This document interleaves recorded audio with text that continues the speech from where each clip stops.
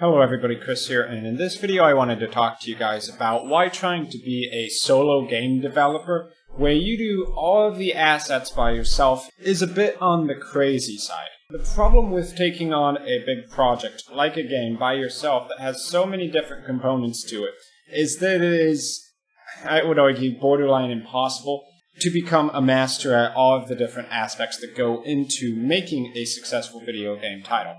So in order for a game to work well, be a good game, and get sold, you have to have marketing skills on the team. You have to have programming skills. In most cases, there are some engines that try to simplify that, making more of a visual programming style.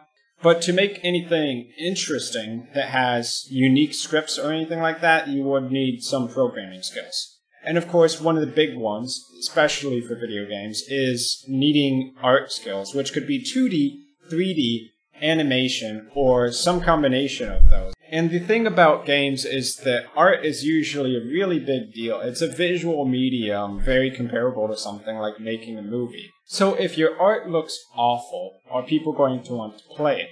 Now there's ways to get around that, of course. You can have a cartoony or low poly game where it's not focused on having high-end, high-fidelity graphics. Which is probably a smart call if you're going solo, because creating like a Skyrim type world would be absolutely insane for one person to attempt. Okay, so then there's also sound and music design. Now there is Creative Commons music out there. I like to go to Incompetech.com, where Kevin MacLeod has a bunch of really good soundtracks that are useful within your game as long as you give them credit. And then it's also possible to pick up sound effects, though it's going to be hard to get a good sound effect for every single thing you need to create a sound for. If you're going for the 16-bit kind of thing, there are tools like, I think it's called BXFR, something like that, which is a tool for generating sound effects rather than just downloading sound effects offline. So you can create a lot of different 8-bit, 16-bit sounds with that. But if you're trying to make it realistic or consistent with a 3D world, then you're going to have to ask yourself, how are you going to get sound effects for things like a fire that's burning, or a hammer swinging in addition to a sword swinging, in addition to a bow firing. And then of course there's game design, which shouldn't be underrated, because if the idea behind your game is not fun, it's kind of stupid, or it just doesn't work, or maybe it's overly complex, like you have too many menus in an RPG, it can kind of kill your game to have just a poorly designed game, no matter how good the models look or how good your technical programming is in terms of the game's efficiency. Now, in most of these aspects, there are marketplaces out there, like TurboSquid for models, where you can help ease some of the pain of getting all of these things done. But the problem with pulling in a bunch of sound effects from different sources or music from multiple artists, or especially different 3D models, is that there may not be the level of consistency you're really looking for there in making a visually or audio consistent game. So that's where you're split between two different paths. One is to get outside help, which if you have a real project where it's going to be anything bigger than like a iOS, Android game that you kind of pick up and play for a little while but then put down, then it's going to be very, very hard to hit all of those aspects and create a really solid, successful game by yourself. The other path is to have other people working with you, like you bring in an outside artist to cover up for your lack of art skills because you do programming, or maybe you hire someone to create a music soundtrack for your game. Or maybe you know someone who's really good at promoting your game and can help get the word out for a fee. But this video is, of course, about the solo development aspect. So yes, in many ways it does make sense to get some extra help to help cover your weaknesses. But if you try to take on all of those aspects yourself, and you have a project that's in any kind of scale, then you have to really think about how long is that going to take you, because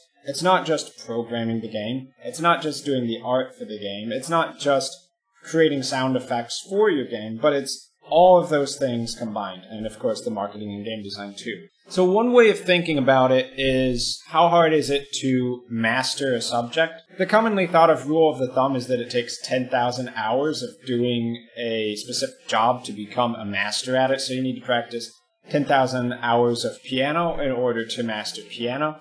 And if you convert that into days, that's 417 straight days of doing that task.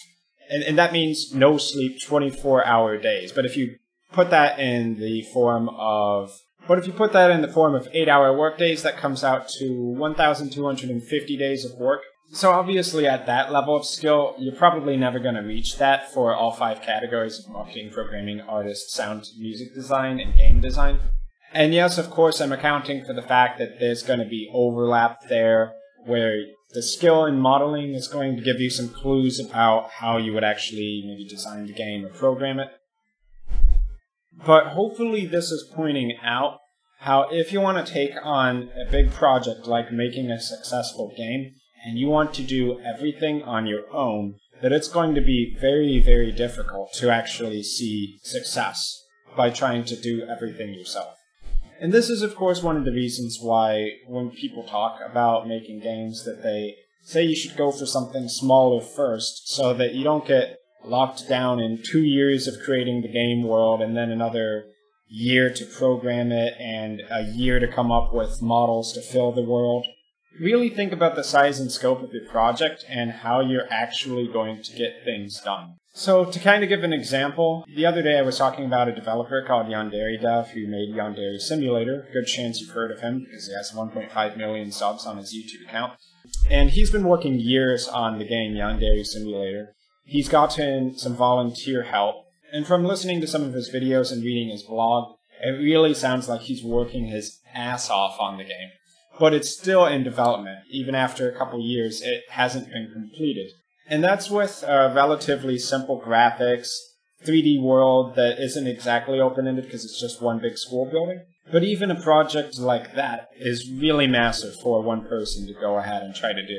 So I've been Chris, thanks for watching. I hope this gives you something to think about if you're thinking of tackling a real game project. And I will see you guys in my future video content.